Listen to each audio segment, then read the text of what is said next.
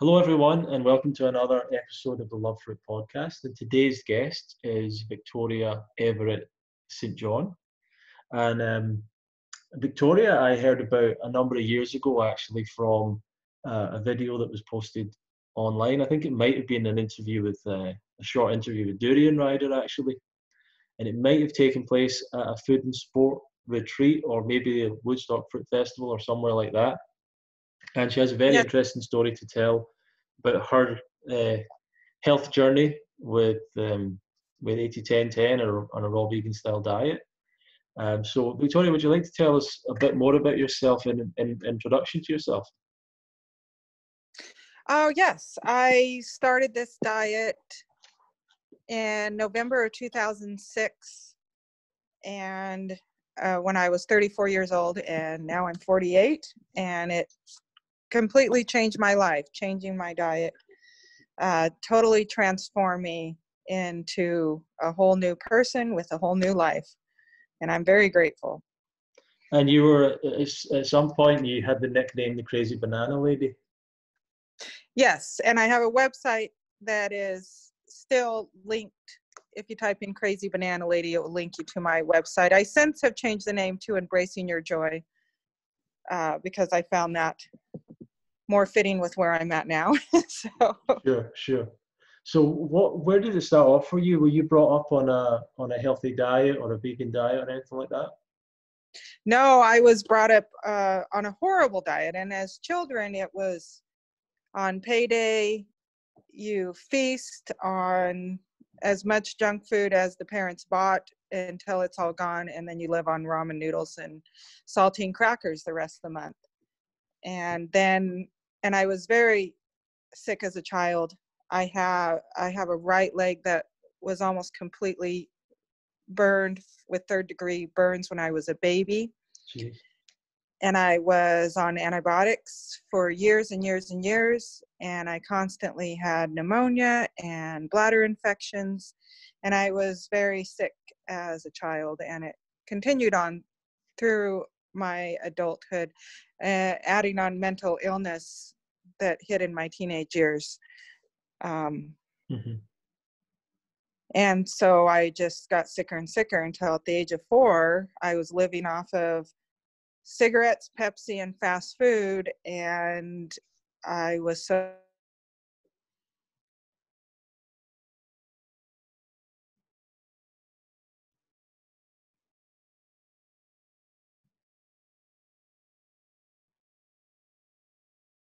Hello?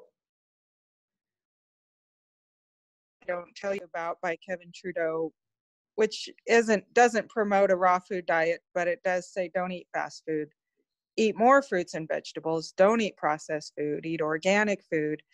And so I started to do that, and I started to feel a little better. And through that, more information came to me until I was read something about eating raw food because of the living enzymes. And so I decided I would try that. And I did it for one day, and I thought it was miserable. Mm. That fruit was not half as good as my Pepsi. and all I knew was apples, oranges, and bananas. But after one day, I woke up the next morning feeling better than I remembered feeling in years. And I knew I had my answer. Yeah, so you said something, maybe I didn't catch this right, but it sounded like you said at the age of 4 that your diet was Coca-Cola, fast food, and cigarettes. No, at the age of 34. All right, sorry.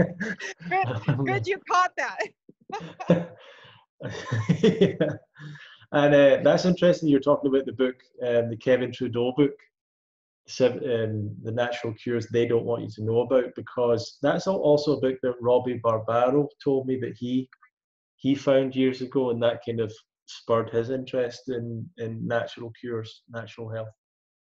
Very nice. Yes, I'm amazed that it came to me through where I was. The answer came to me. I was laying in bed and I watched TV all day, and an infomercial interrupted my Judge Judy or whatever stupid show I was watching, and I was kind of irritated about that, but it was the message that I needed. So a kind of a typical or a bad version of a kind of American diet. It sounds like you weren't very active either. You were just watching TV and things like that all day long. Yes, at that point, I'd gotten to that. I was active younger, Mm-hmm. average active, not athletic average, but I like to ride my bike and I like to water ski and snow ski and enjoy things like that. But I was still sick a lot, at least 4 or 5 times a year I was on antibiotics for an infection. And what was the kind of lowest point? I think I missed that. Like, what was the point where you thought, I need to make a change? Yes, so I did skip that part. So at 34, I had gotten my gallbladder removed, and I was actually excited to get it removed because I thought that's why I had been sick for so long. It didn't even occur to me.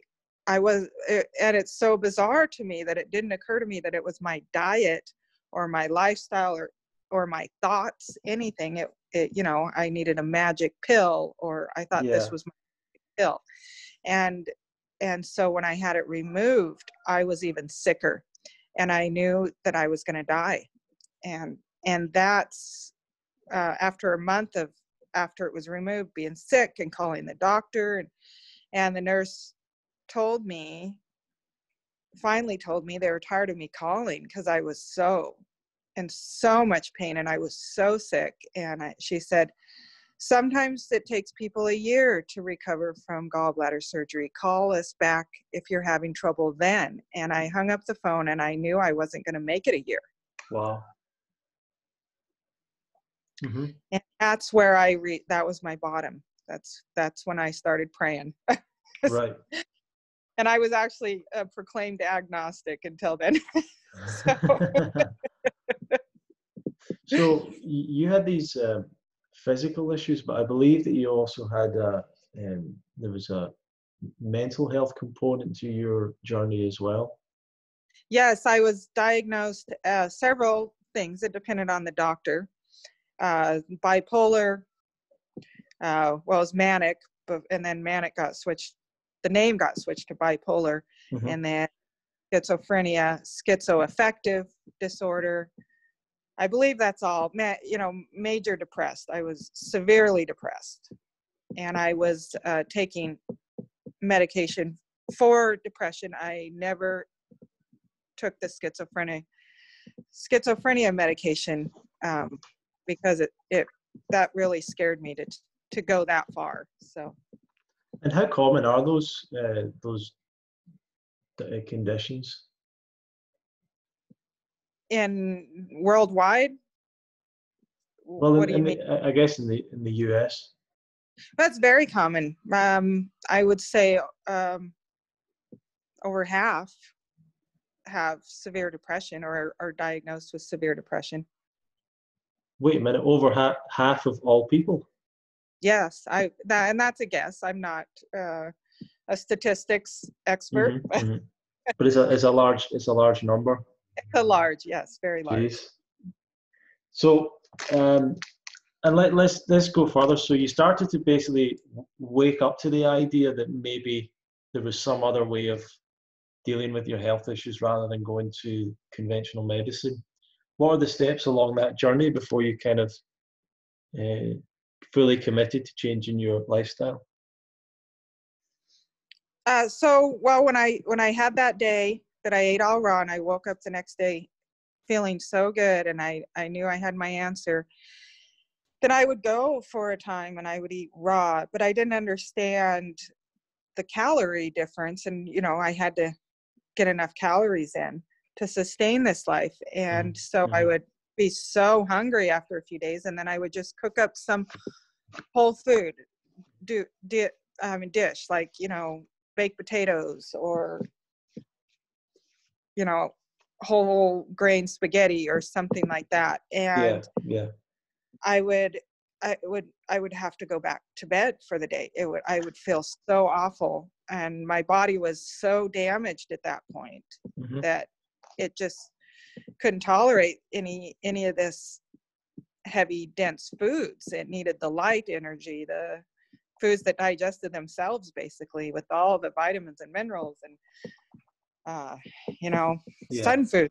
and, Yeah. Yeah. and so I went through that pattern for about 6 months, and it's hard to remember the exact timeline because it was, 14 years ago, November 2006. And so but it was around 6 months. And then I just decided I'm tired of going back to bed. I know how to feel good. I know this food makes me feel good. I'm just going to eat and eat and eat until I'm not hungry. And which is what you're supposed to do. But I had no books, no raw food friends, nothing. I didn't even have internet. I was so poor from being sick and broke. And so I just started eating. Like I would eat half a watermelon and I'd go, well, I'm still hungry. And I'd eat the other half. And I was eating and eating and eating nonstop all day, just eating. And my health just kept getting better and better. And the weight was just coming off. And I didn't even care about the weight. I never cared about being overweight. I always said people don't have to look at me if they don't like it. I didn't care. But the weight was coming off. And then I started walking, and then I started bicycling. And then I really fell in love with bicycling. And eventually, a few years later, went bicycle only for 7 years. Wow. But my health so going back after about 2 weeks or more, around that time of being 100% raw, my mind became clear. And my thoughts were so crisp and clear, and there wasn't that chaos going on inside of my head. And then I realized, wow, I don't need this medication anymore. And so I stopped taking it. I was taking a drug called Effexor, and I was on the highest dose. And I stopped taking it cold turkey, which I do not recommend because I was very sick. But I knew it was the medicine, the withdrawals from the medicine making me sick. And so it was about 3 months of having night sweats and night terrors and vertigo and a lot of withdrawal symptoms like that. It was about 3 months, but during that 3 months, I would get glimpses of feeling amazing, and I knew I was on the right path. And so I just stuck with it. But now I know that could have actually killed me, but obviously it wasn't my time. So. Yeah. So you talked about this chaos going on in your mind. What was that like? Oh, it was miserable, horrible suffering. It was always this voices of telling me these horrible things about myself and about other people, and it was like there was a fog in my head. There was no clarity. There was no joy. There was no, spark in there. It was just like I was living life in this cloudy fog, and I didn't talk to people. I was very antisocial because I was always awkward in social groups. I didn't get how to behave around people. And it was just a horrible life of suffering and misery. Yep. And that started to clear kind of like the moment that you started to make change towards. Was it a fully raw diet you did at first? I did. When I went fully raw, I went fully raw. And then I was eating just fruit, because I didn't know anything else. And I did that for, I'm going to say about 6 months, if I remember correctly. And then I started to meet raw food people locally, which lived in a pretty small area where there's not a large population of Boise, Idaho. It's a lot bigger now, but it's still small compared to big metropolis areas. And so I started to meet these raw food people, and they're like, oh, you don't need to be eating that watermelon. Here's some raw pizza, and here's this raw tacos and all. And I was so excited because, I mean, there were days where I would be eating my watermelon just sobbing because I wanted my double bacon cheeseburger that I was so used to, you know. And so I was like, oh, I can have my cake and eat it too, kind of thing, you know. And so I started eating this really dense nut-based food, and I started to not thrive again. My mind was getting all chaotic again, and I was depressed again, and the clarity was gone. And I was like, what's going on? I'm eating a raw food diet. Where can I go from here? And I was actually invited to co-teach this class with the lady on raw food. And so I was teaching the class, and towards the end of the class, I told everybody, I have to be honest with you. I believe raw food is the best food to eat on the planet, but I'm not thriving. I was, and now I'm not. And a lady in the group goes, read this book. And she gave me the 80-10-10 book. Right. And so I read that book, and her name is Michelle Martinez, and she's, I believe she's on YouTube as the Fruit Doctor at this time. And so I read 80-10-10, and then I realized that's how I had been eating at first, unknowingly. Right. And so I went back to a high fruit-based diet, and immediately was back on top, back thriving again. Awesome. I want to talk to you about the going back to the voices in the head and stuff like that, if that's okay. Yes, that's fine. Do you think that there's what's the connection there? Why do you think diet is playing a part in that? What's the connection, do you think, between that, and what do you think that is when people have that experience? Well, again, this is just a guess because I'm not a medical expert, and I don't think medical experts really even know. Right. So this is just from my experience, but all of that toxic food, my body was suffering, and anytime our body is suffering, our mind also suffers, because they're one and the same. They're all connected. Mm-hmm. And so my body was fogged up, so to speak, and so was my mind. And so when I went to the raw food diet, my body was cleansing, and my blood was running fast, and I wasn't, my body wasn't sluggish, and therefore my mind was not sluggish either. Right. Yeah, it's interesting to think whether that's, if everyone would have that experience, or if a lot of people would have that experience, if diet is so closely linked. There's definitely a link in that, mm-hmm. because through the years, I started a coaching business on people with mental illness, mm-hmm. and mm-hmm. and I still continue to do it. I've also added in changing our thought process as well. But it's so much easier to change our thought process when we have clarity in the mind than when we have fog in the mind. Right. And so, but through the years of counseling people, most people wouldn't do what I recommended, but there are a few that did do it, and they all keep in touch with me, and they're all thriving. Excellent. They all got the same results I did. Yeah. Did you do anything on top of that? Did you do other practices? Did you consciously try and change your thoughts, anything like that? Not at first. Mm-hmm. Not at first. And then I would still have my ups and downs, but it was so much less than before.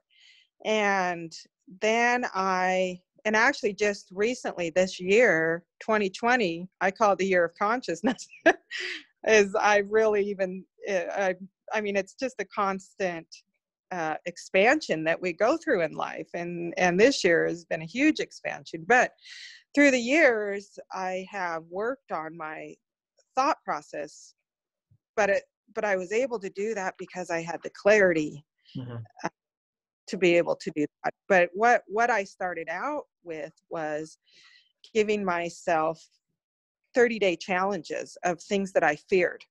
And I was scared of people. And so my most memorable one where it really transformed me was I said for 30 days, I'm going to introduce myself to 3 new people a day. Wow. Just walk up and introduce myself. And I was terrified because people were scary. And so I did that. And it was about halfway through that month that I realized there's nothing scary about this at all. The people love it when you're interested in them. Yeah. They like it when you want to talk to them. They like it when you want to know about them. Mm-hmm. And the fear just left. And ever since then, I've just been a social butterfly. People do not scare me, and I love people. Mm-hmm. They have negative energy. That means they're suffering. That means they need love. And Yeah. so even negative energy doesn't bother me, and so that I did that, and I do 30 days of giving 3 people a hug a day, different things. And then I started studying Marshall Rosenberg. I Mm. believe I'm not correct about the Non-violent communication. nonviolent communication. Yes, thank you.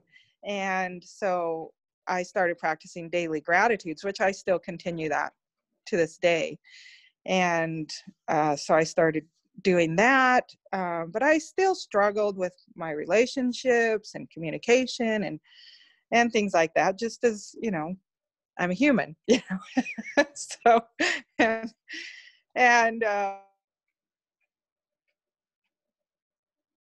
the stuff that health. And so this year has been the year where I've started really studying conscious language, um, and really being able to be the master of my thoughts, being the master of what I create in my life, realizing that I am my creator. Mm.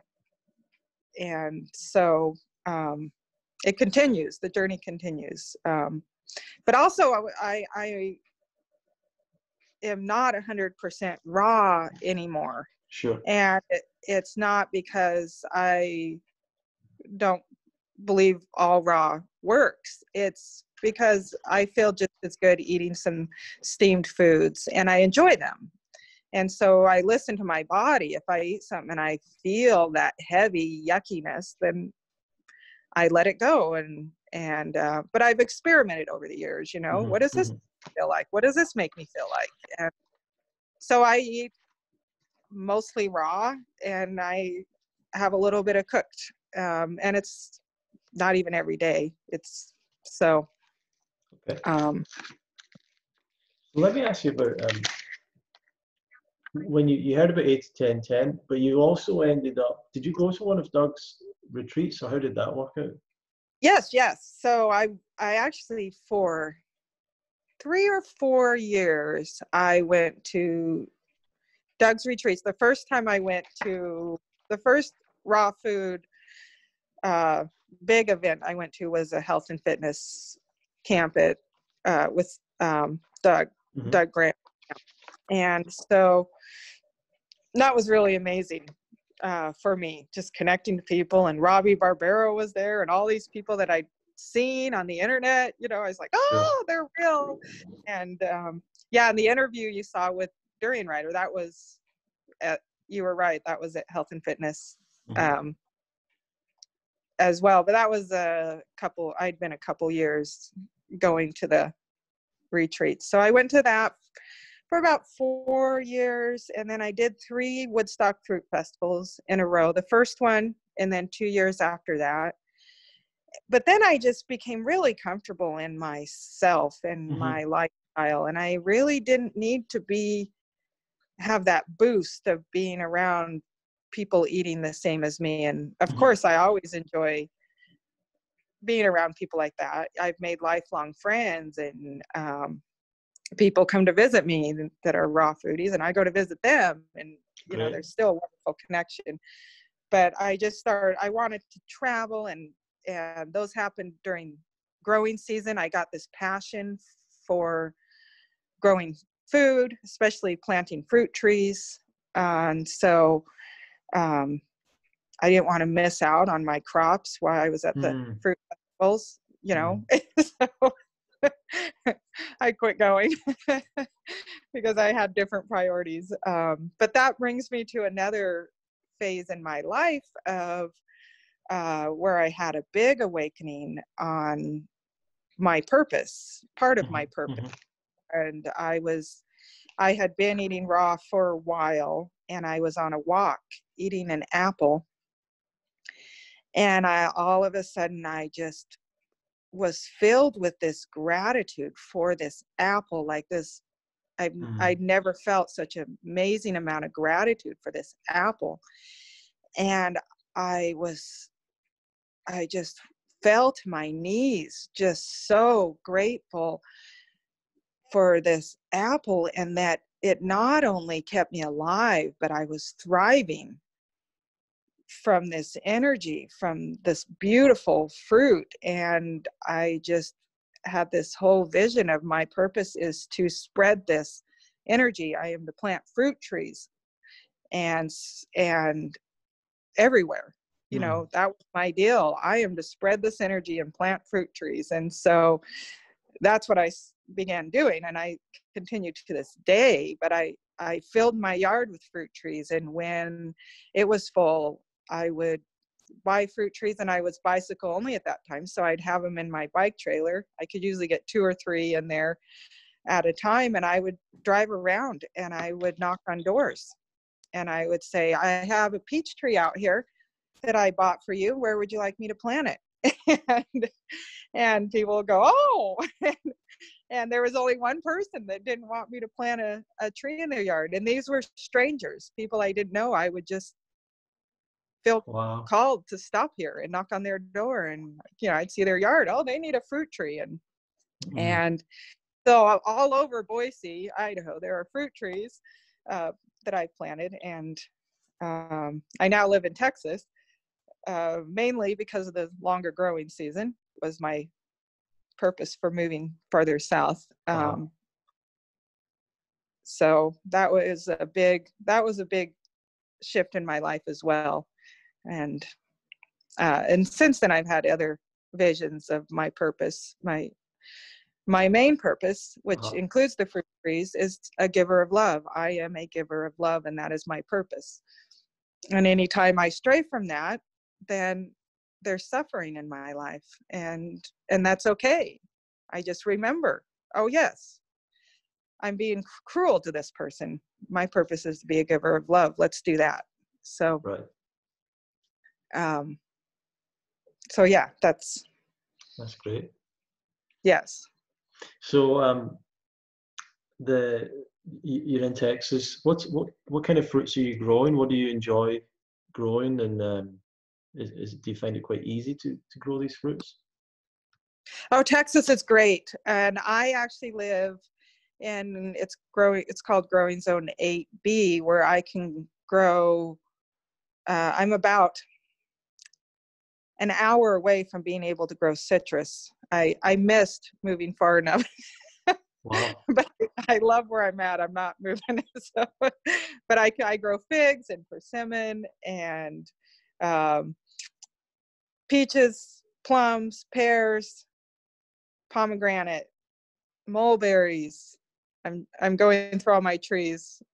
Pawpaws and olives, and yeah, that covers most of them. But I'm at a friend's actually right now, and she's got oranges on her tree, and I'm just waiting for those oranges to get ripe. So for people that have never grown fruit before, do you think it's like a difficult thing to do? Is it quite easy? Do you have any problems or challenges with it? I believe planting trees is easier than having a garden. Of course, I lose trees. I plant them and they die, and oh well, I'll just buy more. But it's if you plant a tree that's appropriate for the climate you're in, it's really easy to maintain them. Water them and fertilize them if they need it. I find it very simple to do. Sure.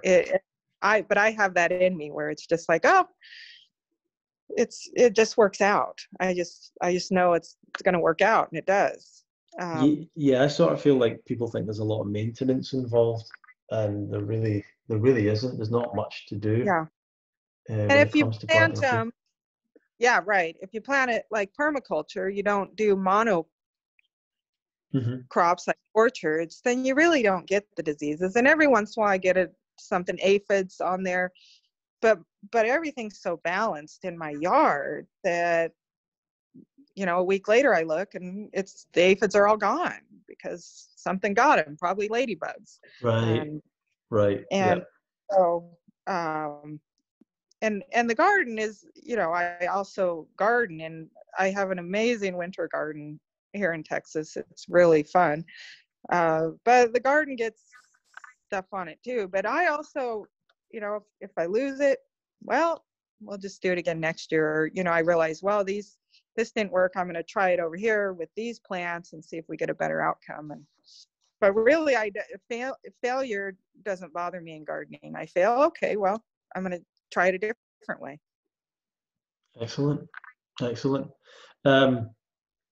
So you mentioned that you started to help people out at one point with a little bit of coaching, consulting, stuff like that. Yes. How did you start to do that? Did people start reaching out to you, or how did that process start? Well, it really started with during Writer's Video. People would contact me, and I still do it. And so then I started my website, and I started the coaching. And of course, I was really not really very good at it at first, but as I do, I just continue trying. And so now I really, and I was scared, what do I tell these people? But now that I've been doing it for a while, I can hear the codes. It's a natural process for me, and I love it. And I don't promote it. I tried promoting it for a while, and it didn't feel right. It didn't feel comfortable. And because I was going out there instead of having people come to me. And I found if I go out, then people don't really want what I have to offer. When they come to me, they do want what I have to offer. And so I just let people come to me, and they do. So you're still doing that now? Yes, I am. And how would people find out more about you or contact you, or where's your information at? Well, I have it on my website, sort of. Mostly my website's my blog, and which I don't even do much anymore because out where I live, I only have 3G Wi-Fi. I don't have Wi-Fi. I have 3D data, so I don't do much on there anymore. But I know that'll change as well. But there's information on there. Or they can just email me at embracingyourjoy@gmail.com, or they can find me on Facebook. So. And it's Victoria Everett St. John? Well, it was St. John, but I just got married this year, and so now it's Victoria Everett Collins. Okay. But either way, and really, if you just look up Victoria Everett, I have it as that. If you type in "crazy banana lady" on an internet search, I will show up. So there's that. Yeah. So you're out in Texas now, and what for people who are beginning on this journey, what would be your best piece of advice? Well, I would say keep at it, and definitely connect with people that can encourage you, and get a coach to somebody to help you with your accountability, help you get into your will, and also help you with your thought process, because really the reason we even succumb to failure and hopelessness and all that is because we believe that that's our outcome. So changing our thought process, saying I do have the ability to heal. I am available to heal. Yeah. And just open yourself to knowing that you always can heal. People have healed not being on a raw diet. People have healed. I listened to an audiobook a few years ago of her name's Anita. I choose to remember her last name, but she was on her deathbed with cancer, and she went in a near-death experience and was surrounded by love, and she realized that love is what's going to cure her. And so she went back into her body, and she understood pure love, pure unconditional love, and she was miraculously healed, and she didn't even do anything, change her diet in any way. So, love can conquer all. Right. Love is the answer. But putting food inside your body, love food. Fruit is amazing because it's the only food on the planet that we don't take. It's a gift to us. The trees gift it to us. And so when you're putting this gift into your body, and the trees are like, take me, spread my seeds. That's how their seeds get spread, is by giving this gift. So you put this gift of love into your body, and then you feel that love and your body starts to heal. Amazing. Yeah. So what do you think is the next stage in your journey at the moment? Oh, there's always going to be a new stage. But right now where I'm at, I realize through my thoughts and my words, I'm very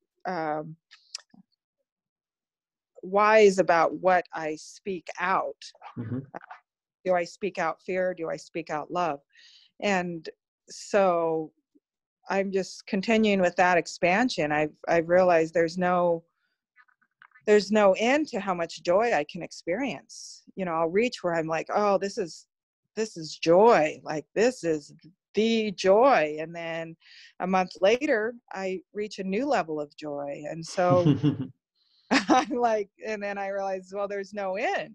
I can just reach more and more levels of joy and awareness and consciousness. And so that's it. I'm going to reach the highest level I can reach until my life is over, and continue on. Excellent. So before we bring this to a close today, what would be some of your sort of final thoughts for people listening? Well, I would say, have confidence in yourself, have confidence in your ability to heal. Mm.